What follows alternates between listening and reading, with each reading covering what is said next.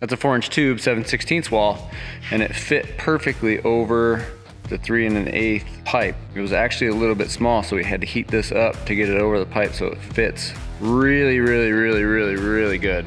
Heated the casting up, welded it. Like, I couldn't be happier with the outcome. What's up, Brite Nation? Today, we are building axles. Why are we building axles? Because these things need to be indestructible so I can keep up with Kevin and Brittany. So let me show you what we got. So I've had these axles for about 2.5, 3 years now. I picked these up in California. I have a 99 Dana 70 U rear axle. It used to have drum brakes. We cut them off. We have full rotors on there now. So this is a full free float Dana 70 rear 1-ton 8 lug. This is a 70-inch axle, wheel mount to wheel mount. So this is plenty wide enough for the LJ. Brand new calipers. These are 2002 rear calipers and 2002 rear rotors because they're gonna fit. All I have to do is build some brake brackets and we'll have rear discs. This is gonna be the premise of this whole video. This is a Dodge Dana 60, driver side drop. The reason I like the Dodge is because the offset of this pinion is much more than the Super Duty. You get like 3 or 4 more inches than the Super Duty. The only bad part is it has this cast central axle disconnect. Which is a weak point. This is terrible. This is a very weak point because this is a cast section here. So if you hit it hard or something, you could break this. Also, you have to get a 1-piece axle shaft. So what we're gonna do is I ordered this big chunk of steel from Schulzen's down in St. George. What we're gonna do with this is we're gonna cut this whole section completely out and re-sleeve it with this big guy. We are also gonna recap and sleeve this side so that it'll look uniform and I can truss it and it will be indestructible. If she bends this, I don't know what else to do. It's because I went off the side of a mountain. Please don't do that. Please don't do that. It's not gonna happen. We also got the master cylinder out of a Dodge 3500. It bolts directly to the TJ. You have to shorten the pin that goes inside here just a little bit, but this will match the brake pressure of all of the rest of the calipers so that she will have really good brakes with 1-ton axles. This is a great upgrade for the TJ. Brand new rotors for the front, brand new rotors for the rear. The other thing we got is the disconnect axle. So this gets rid of the 2-piece disconnect. It makes it a 1-piece. But if you're gonna go 1-piece, you gotta have a locker. So we have an ARB air locker that's gonna go in the front axle. Brand new axle shafts, locker, 513 gears, rebuild kits, and then this. This is gonna be the heart of the front axle. This is the Yukon Free Float hub kit. What this does is it replaces the stock Dodge hubs because they're non-lockable. They're just direct connected. So we've already chucked those and we're gonna use this Yukon Free Float hub kit. Along with that, brand new U-joints because the only part that would be used is the U-joints. So I got brand new U-joints too. So this axle will be brand new minus the tubes when we're done. So we got it jigged up on the table. We're gonna cut this section out. First thing I have to do is measure how long the inside of the tube is, and it's 31 3/8, so that when we sleeve it back together, it goes back to 31 3/8. Another thing we're gonna do is measure this gap, and it's 25.5, but I want a good chunk on each side to weld from steel tube to steel tube. So we're gonna leave it about 3/4 of an inch, which leaves us at 24 inches.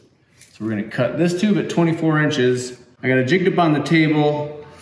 I have all the measurements, all the angles of the dangles and stuff. So now we're gonna cut everything and get ready to re-sleeve it back together. So let's get the cut. So. Yeah, cutting. All right. I would probably start this side of center. Okay. Maybe off to the right a little bit, and then you can like just Come on to break the night, and the pink skies waving goodbye. Come on to break the night, leaving no traces around.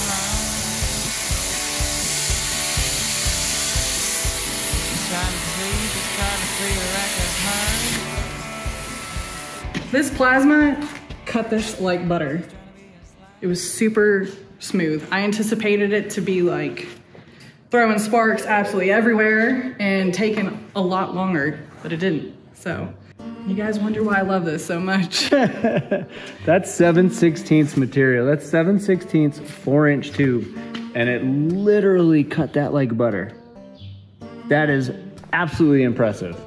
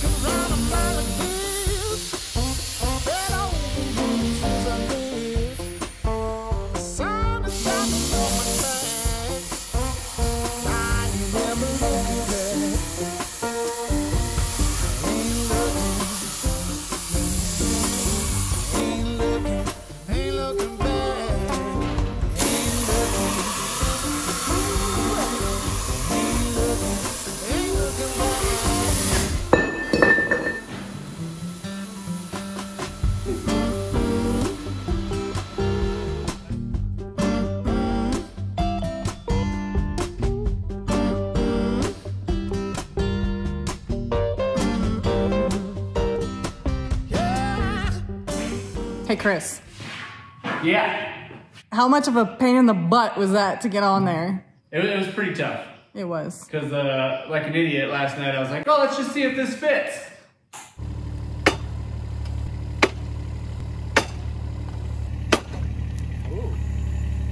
And I got it like halfway on.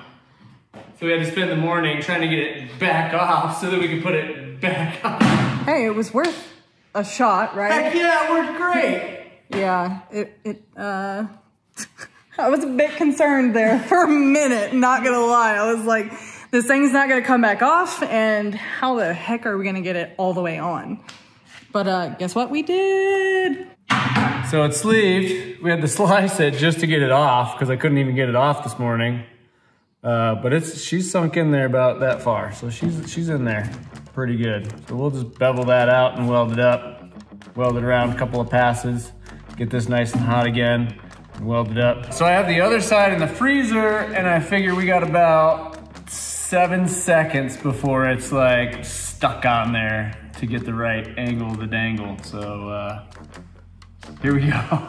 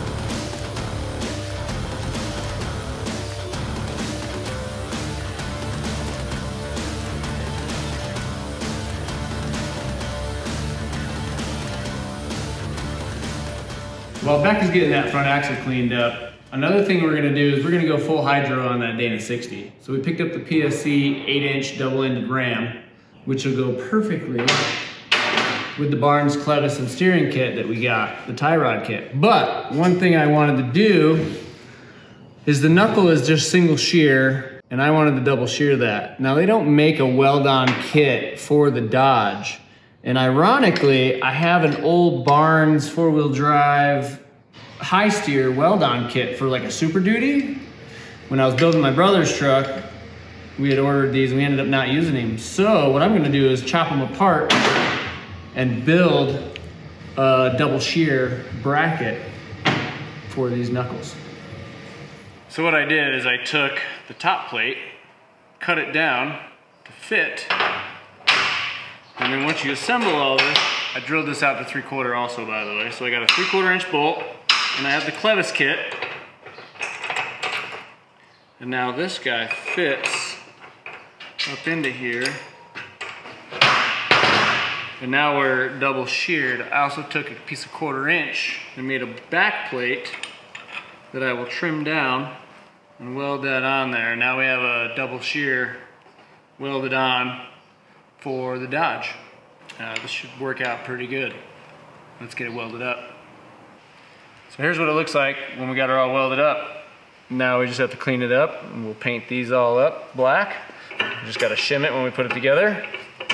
And yeah, double shear for a Dodge out of a Super Duty weld it yourself double shear kit. So check those out too. So I was out here tinkering in the shop yesterday, you know, wasn't gonna do any real filming. Cut out those body bolts that were buried under there and just test fitting a bunch of stuff, and I got the tank back in it to test fit that and put the body down, and the next thing you know I'm putting some bolts in it, and then got the rear axle situated to find out how far back we're gonna put things, and then that led into let's just take the transfer case off the old motor and let's go put that spare case on the motor, and next thing I know I have it in the frame trying to mock it up, and here we are. So I figured I'd probably have to stop so I can film some of this. The motor and the trans is together. It's not the real trans, it's just an empty case, but it's just so I can get stuff mocked up. I got it under there. We have plenty of clearance. I'm actually a whole inch from that mount to flat bellied on the chassis. So we are doing really well. We got a lot of clearance here, just about a finger. I don't know, about 3/4 of an inch on this side. A little bit more on this side because that side has a plate built into the firewall. So there's that plate right there, but we're pretty centered up. I have a good amount of clearance right here for the AC, and we are really high. Like, I pulled this sucker all the way up as high as I can get it. That oil pan is almost flush. I think it hangs down about an inch or two, but I think this is where we're gonna go with it.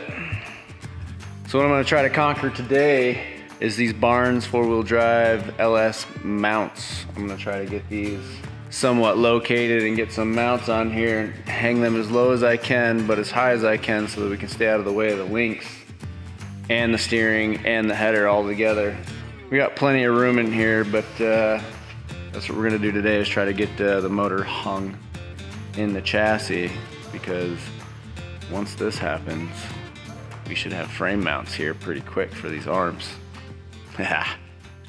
Also, Beck got the Dana 60 all welded up. This thing looks so sick. That's a 4-inch tube, 7/16 wall, and it fit perfectly over the 3 1/8 pipe. It was actually a little bit small, so we had to heat this up to get it over the pipe so it fits really, really, really, really, really good. Like, I couldn't be happier with the outcome. And then we just welded it up, heated the casting up, welded it. I wrapped it with a fiberglass mat to get it to cool down all at the same temperature, and it looks sweet. Also got the hubs double sheared for the full hydro setup, and I made sure we have clearance, so it's in here right now. I don't know, at least 1/4 of an inch to the top of the top plate here, so lots of clearance. We're missing a couple of more pieces to put that front axle together, so as soon as they get here, we'll do that. But today, like I said, I think I'm gonna go ahead and build some motor mounts for that.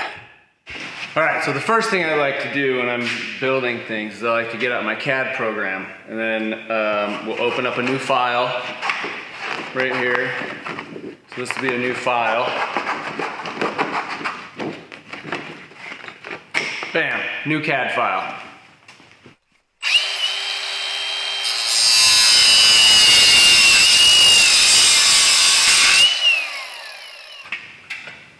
Ta-da! All right, now that that's gone, again, we'll open up our CAD file and we will rough in the mount I want off a frame. Should be pretty easy. Take this guy, we'll put it on here, we'll trace her out. Woo, look at that. This CAD file draws a perfect circle. So anyway, so you got that guy, we're gonna put it right about there in space. So we're gonna need it like so, and then down. We'll put a little radius in here. We'll come down pretty far to get some good, something like that, I bet. And that'll go right there. All right, let's print it. Printed. It's gonna come in the frame probably somewhere like right here. This gives me a lot of room. There's bolt access. I can get the bolt in and out of both sides. Pretty sweet. Let's go cut this out as, I don't know, some 1/4 inch. 1/4 inch should be good.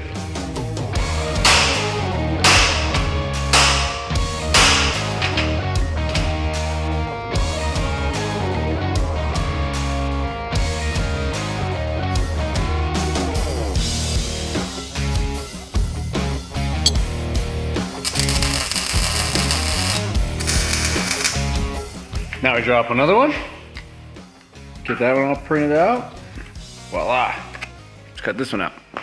While I'm letting that piece cool, we're gonna get some of this 120 wall, 1.5 inch? I think this is 1.5 inch, 120 wall. Good stuff, solid. Had it laying around in the back. I'm going to use my micrometers and cut an angle on the back of this for this plate. So I think we're gonna end up somewhere in that vicinity. So we're gonna go like so. Let's see how good I do.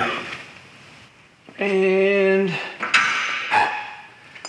not too shabby. I think I could work with that. And I just gotta cut a radius in that for the mount itself. Now I'm gonna big gusset on this side. This is why I'm doing it offset like this.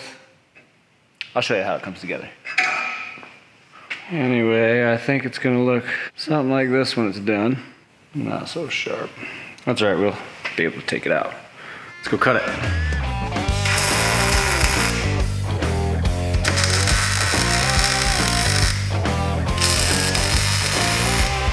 All right, now that we got that tacked in and I got this cut, you can see my marks. Let's check this thing out.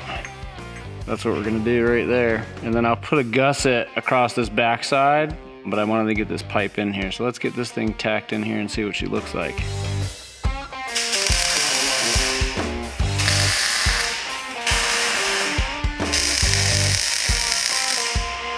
And there she is. She's got a little curve to her. Did that on purpose, just for some artsy fartsy. Now we're gonna run a gusset probably like from here diagonally and just put a little triangle across this bottom just to give it a little bit more strength. And I'll do that once I pull it off because I gotta pull the urethanes out of here to weld that up. So we'll do that on the bench. And now we gotta do the other side.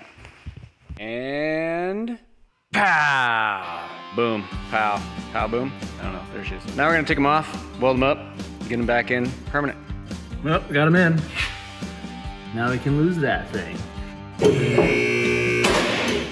Oh, there she is. She's under her own weight. Yeah. Sweet. She's level. Everybody's happy.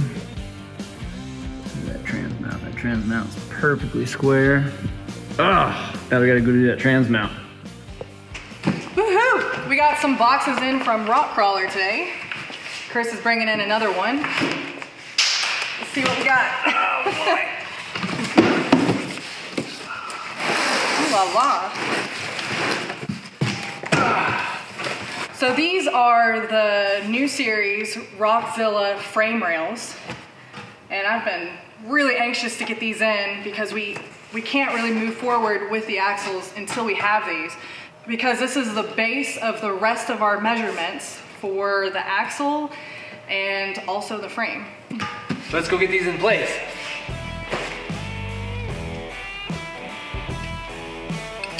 Perfect. All right, so Chris, when he was building the motor mounts, he had this set up to keep the trans up, and now we have to get rid of it so we can have the room to put the frame rails on.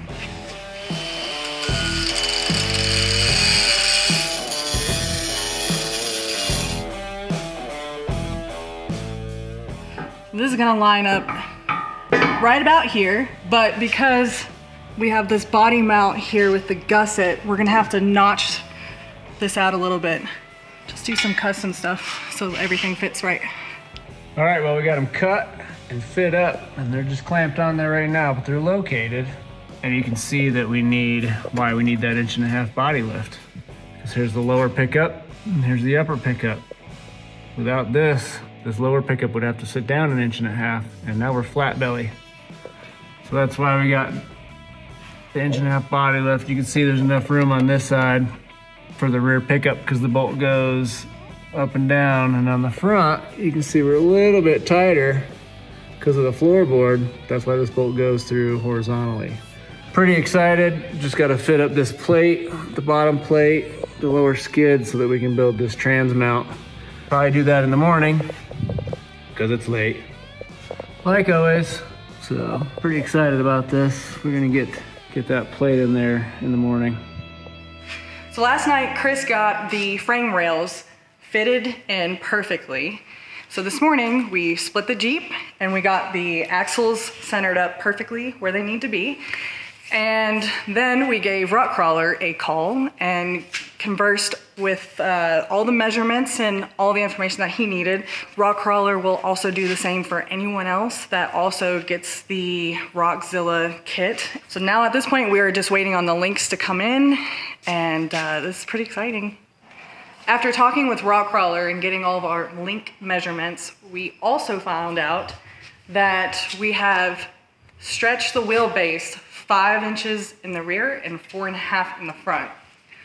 So before we go any farther on these front axles and actually put new parts in them, we want to finish welding on the outside. Now that the links are on their way, we have trusses and stuff coming, so we're not going to be able to finish these axles until that part is complete. Oh, the housing is still empty. Yeah, they're still empty. So unfortunately, we can't finish these axles in this video like we wanted to, because now we're waiting on links and trusses, because I'd rather have Beck weld all the trusses on there before I fill it full of new parts. Otherwise, we burn up the new parts. So unfortunately, that's all we're gonna be able to get done in this video. But we do have really fun things that are gonna be going on between now and the time of when our other parts do come in. And I have quite a few things that are still rolling in outside of axle parts. Oh boy. So it'll be nice to kind of have them accumulate more. And also we are going out of town for a little bit, so there's that as well. Yeah, so we have a little bit of time. Hopefully a lot of stuff comes in so we can do a couple videos back to back to back to back on this LJ video, LJ build. I'm so excited. Anyway guys, like always, thanks for watching. Remember to like and subscribe and share. And remember, you can get all your Lite Brite merch and decals at LiteBriteStudios.com. Bye. See you guys.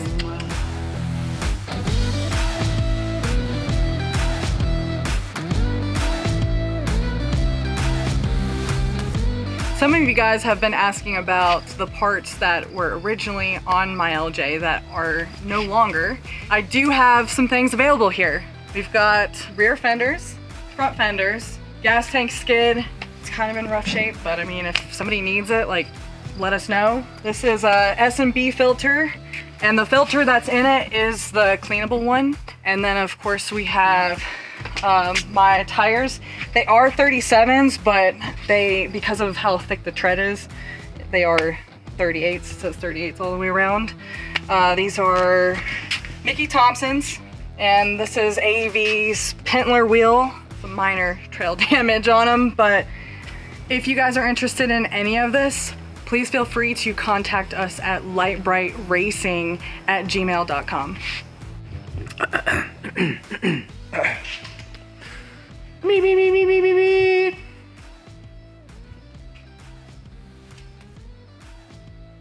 Bling. Chinese. This is me signing for the axle. Signing for the axle? Yeah, this is. That means axle. It's empty, though. It's empty. My heart. Oh my god. Why you gotta be so heartless?